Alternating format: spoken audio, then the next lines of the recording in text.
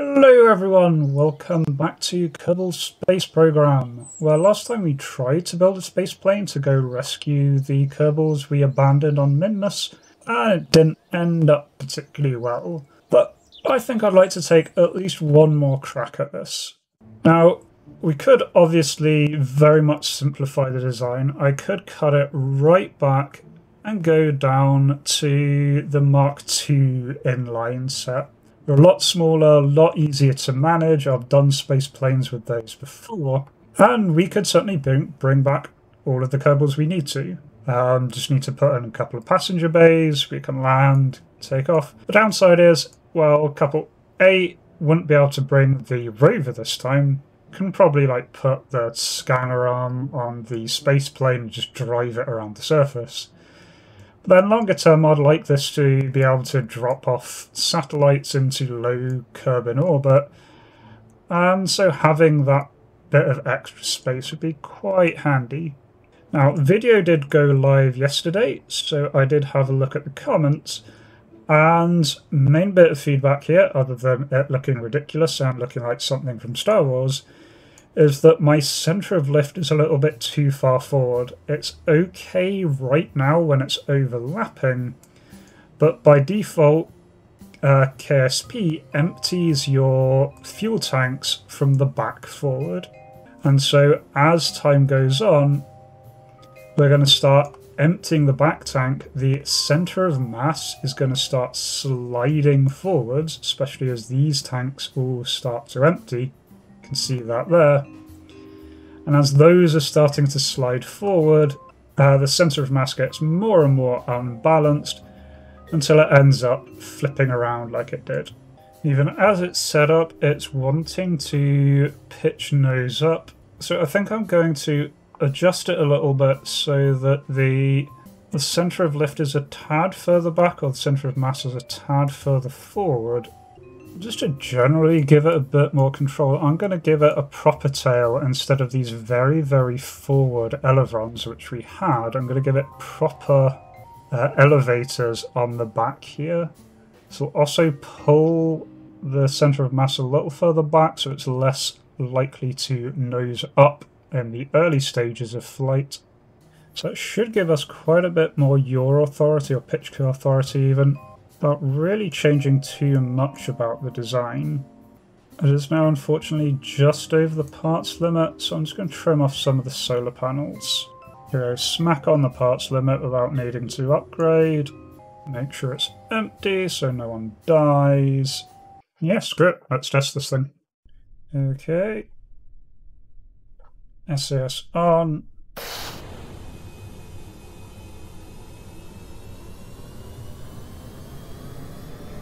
Thrusting to full and release brakes.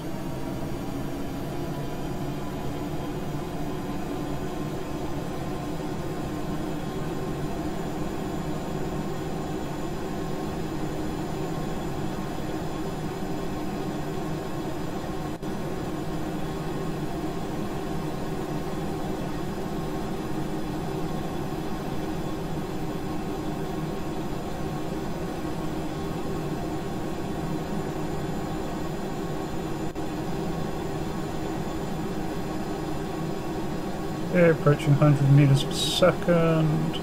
It's attempt to rotate. Rotate good.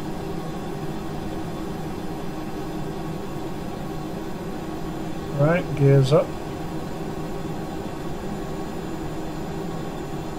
Not sure why these aren't deselecting.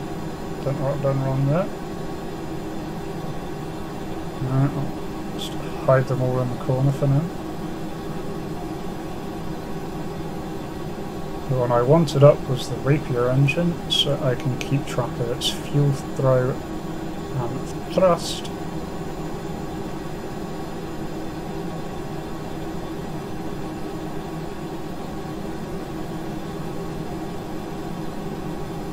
Yeah, so far this design seems a lot more sensible.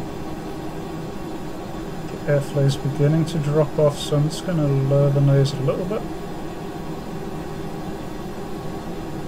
Yeah, airflow is increasing and thrust is increasing. So spaceplanes, that's generally what you want to keep an eye on, is the either the air fuel flow or the thrust. Ideally you want that steadily increasing for as long as you can while your speed and your altitude's increasing. Ultimately what we're aiming for is to get as much horizontal velocity as we can possibly manage before we then try and pitch up and break orbit.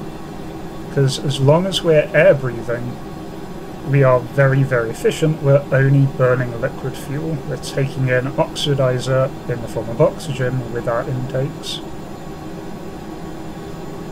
But as you go higher, the pressure drops.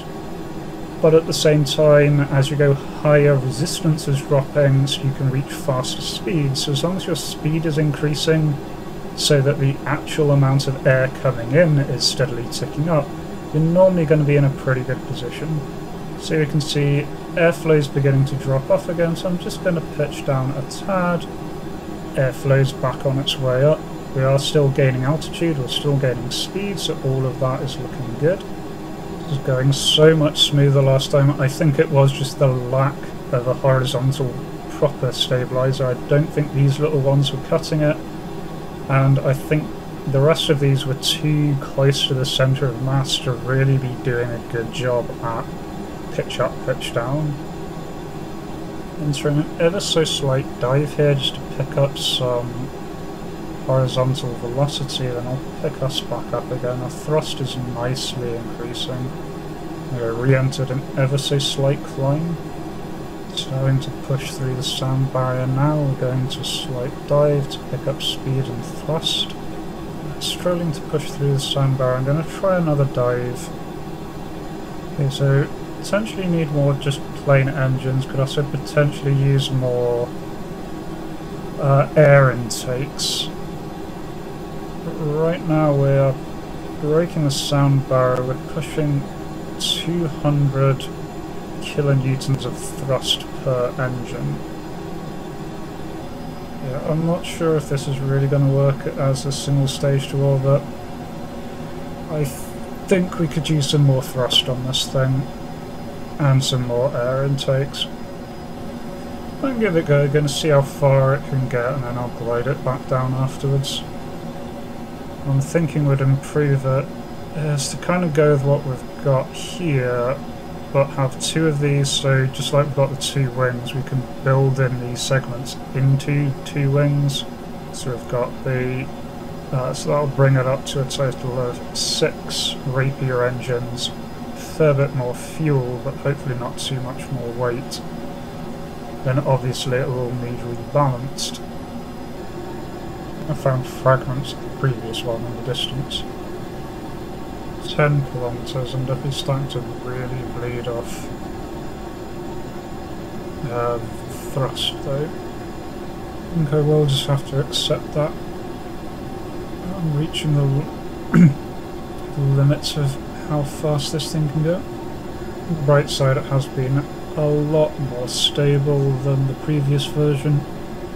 Reaching 15 kilometers.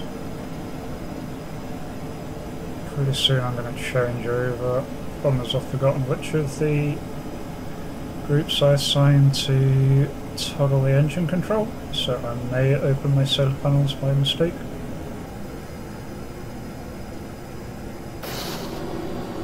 There we go, enter the rocket mode.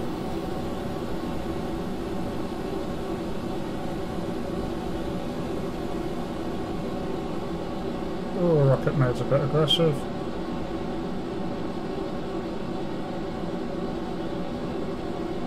So I actually lost control of it when entering rocket mode. I don't know why it happened.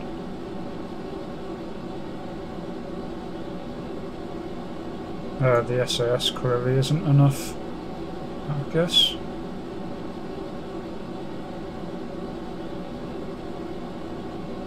Yeah, I don't think I've got strong enough SAS on this for space. Surprised the engine gimbaling's not working. We've got to 17 kilometers. But we are now in a stall. That's fine. I'm just going to try and splash land this into the sea and recover it. So I think what we need to do is, more engines give us more thrust on this version. Otherwise, this version is kind of working. I think we're just going to need some rather extensive and unfortunately rather expensive changes to it. Got it relatively stable just off the water. Just going to try and bleed off some speed. So the air brakes are helping with aerodynamic stability. Trying to not hit the water, but be close enough that if this stores out, it's not going to fall very far.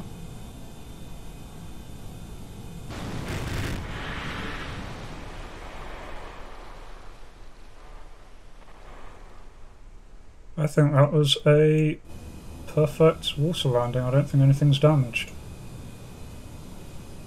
Nice. Yes, we got 210 back.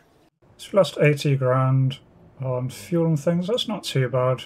Decent enough test, but I do think it needs a lot of work. I am going to go for a simpler design. I'm going to try and do the mission, but with a much, much simpler design.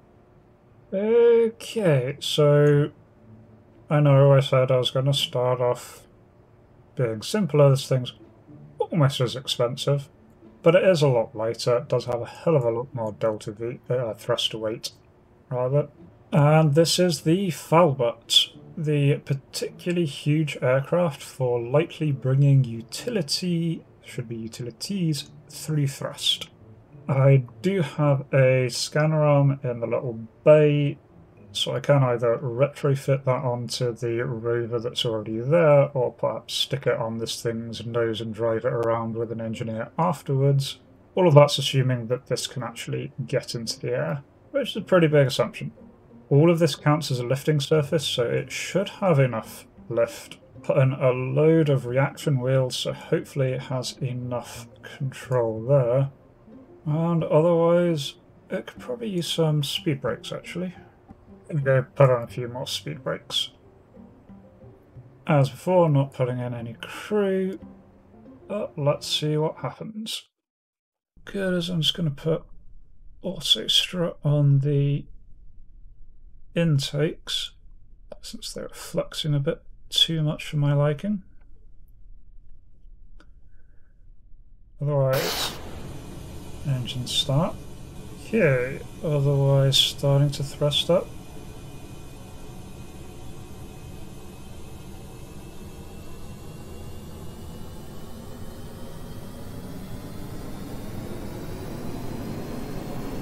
Brakes off.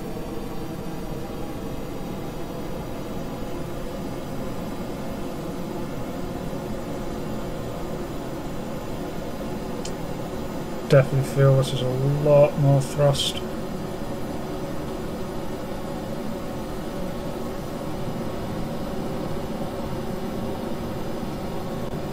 Relatively smooth takeoff, gears up.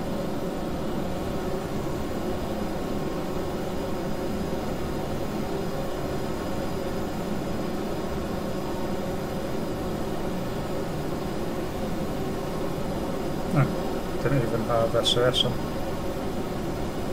Yeah, approaching the sound barrier. Yeah, airspeed and altitude are nicely climbing. Broken Mach 2. Entering heating effect. Getting to lose thrust. Speed is still increasing though, altitude is still increasing. Certain parts are overheating, so that's it. Fuel down, I'm going to climb more aggressively now. Alright, going to change over.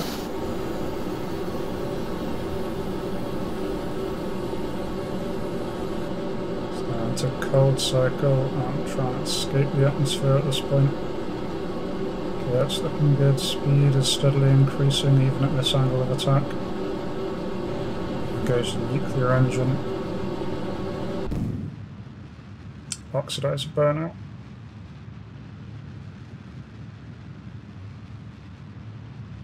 Time to... Perhaps this is still increasing. Oh, I think we have got into space. Let's deploy communications and solar panels. Okay, solar panels aren't ideally positioned. About 200 delta V circularization burn. Okay, we are in orbit. So single stage to orbit achieved. We do have 2000 delta V to play with, not a huge amount, but it's enough to do what we need to, and that is try and get to Minmus. Okay, left the Kenny 2 on the pole, so we'll see if we can get a nice little polar orbit. Yeah, there it is. Looks like a pretty good maneuver. Very long burn time, but I am just on 2 nuclear engines for what is actually quite a heavy craft. Probably more rocket fuel next time, even if it's a little bit slower, probably be useful. And again, this is very efficient. And just a small correction maneuver, tucks us in nicely close to the planet.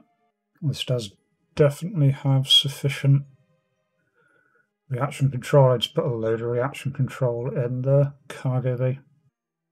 There we go. Okay, that's going to cost me about 200 to circularize. So that's only a 1 minute burn. Sentinel's managed to map one of the asteroids, so it is in its correct position. Now what we really need to do is wait until Minmus rotates about a bit, then this should have a pass where it's just about on top of the site, and then I can just deorbit, drop straight down.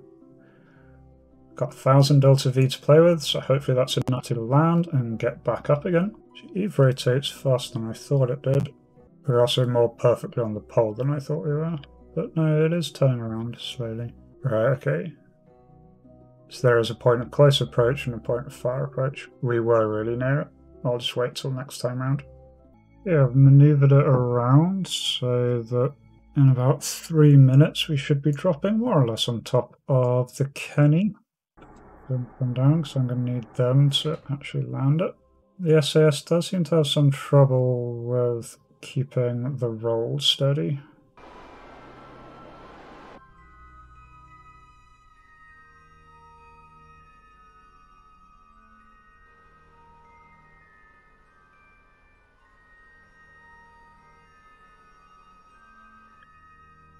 Full brakes.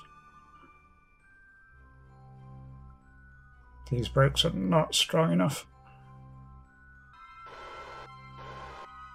Alright, there we go. And now this thing's a rover. Oh, there we go. Park next to the Kenny. Chaffdal can grab an EVA pack, I think. Not sure why it's not letting him grab it. Oh, because it's got that selected. I don't know how to unselect that. There we go. Oops. Bit of a bounce. There we go, that's all 3 rescued. I think there's an olivine formation just over that ridge, so I'm going to try and head there. Yeah, at the olivine formation, now I just need to find my engineer and see if I can sort out the module.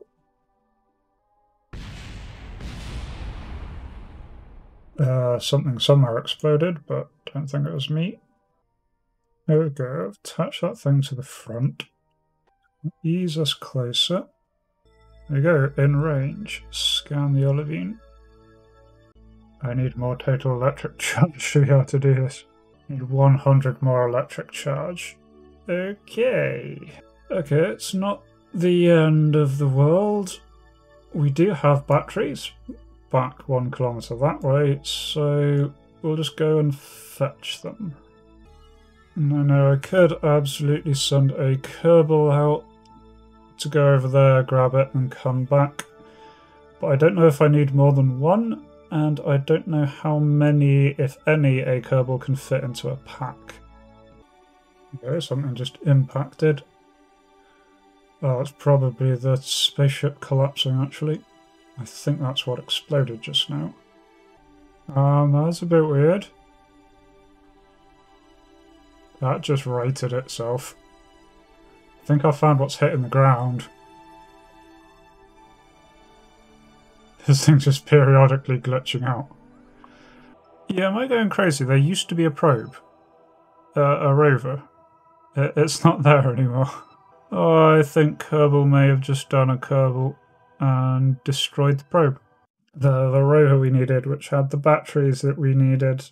Yes, this thing has no batteries, no electrical power supply at all. Okay, so I think that part of the mission is a bust. There's no way that I can see to get electrical power without shipping something else over, which we may as well just send another mission out for. Putting the probe back in the container so that we might be able to bring it back with us. There is fuel in that stage, which would be really useful, but I can't think of any way to actually get it over. We don't have any kind of docking equipment, we don't have any fuel connectors. Otherwise we could just drain that of fuel to put into this, which would really help. But can't do that, so let's get us back in and hope we don't all die horribly. Okay, so we want to take off that way. So we'll maneuver a little bit and just take off and use that lot as a ramp. Then we just head retrograde and see if we can get back home, and ideally get back home in one piece. Alright, brakes off.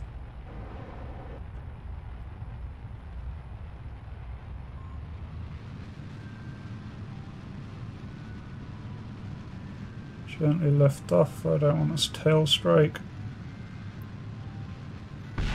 Oh shit!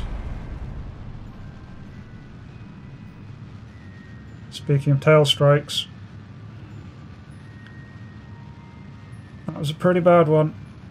Okay, well, we'll just have to hope that we can glide this back. Okay, landing gear further backwards. Good note, good note. We got 42 kilometre intercept here, plenty of fuel left over actually. Which is good because we're going to need everything that we can get. We have lost 4 rapiers. That is going to be a problem when it comes to landing. Bigger problem is we've lost this tail fin. So we're on our return course now. So we can do some EVA gibberish here. See if I can adjust a few things. There we go, added one of the ailerons back to that side. And I actually have an idea how to fix the tail issue. Okay, unfortunately it's not letting me pick this bit up. Okay, cut the corner of the wing off so it's a little more symmetric. I was hoping that I could put the big one in the middle, use that as our tail fin, and use these ones that were the vertical stabilizers, horizontal stabilizers, but that's not quite going to work. Okay, so it's not perfect. It is still lopsided a little bit. Hopefully we can still make it back. There's only one way to find out. We mapped one of the comets that we needed to.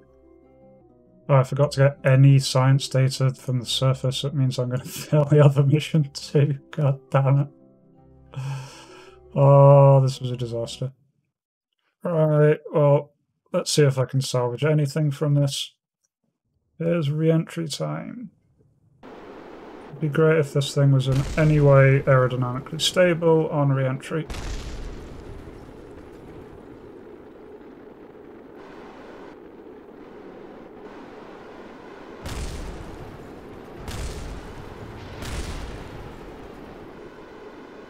I really needed more fuel to be able to do a proper braking burn.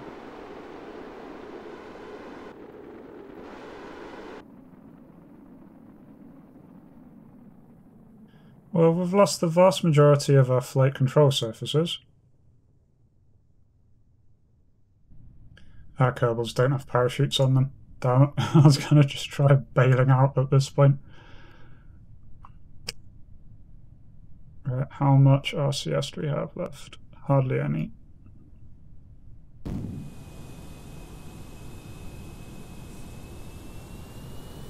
Okay, it's going to have to all be on reaction control on thrusters in.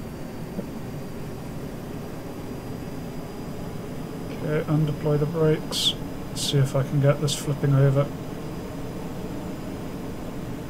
So we're coming down arse first here, we don't want that. Or maybe we do, it might be the only way we're going to get back. Right, retrograde. Deploy brakes.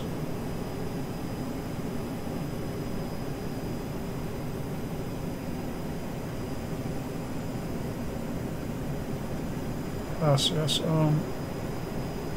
It's not how I intended landing this thing, but this may actually work.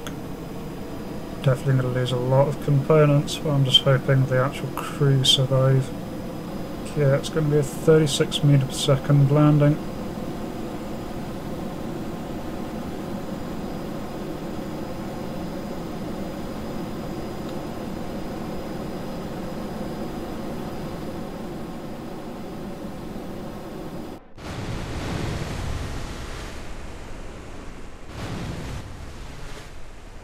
Okay, all engines destroyed.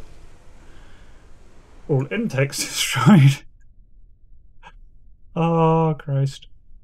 But they survived. It was kind of a rescue mission. Alright, let's recover that disastrous mission. So we got 50 grand back from it. Of a 200 grand spaceship. We did recover all 3 crewmen. Oh, we did get science data from the surface of Minmus. Oh, perfect. That may have just saved us. One of the Kerbals must have been carrying an EVA report or something. Oh no, it might have been the auto-transmission of the impact. That might count. Yeah, the surface seismometer readings, which may have been the various parts of the rover crashing back to Earth after whatever the hell happened to it. Okay, so that's left us with 150 grand. But we did save some Kerbals, had some experience. We did make a single stage to orbit, and it returned to Kerbin in more than one pieces. But anyway, I think that's going to do for today. I hope you all enjoyed. I certainly did. It's a very odd one. If you did, do consider leaving a like, comment, subscribing. All really does help the channel. And otherwise, I hope to catch you in the next video. Until then, remember to be kind to yourself and everyone else. Cheers.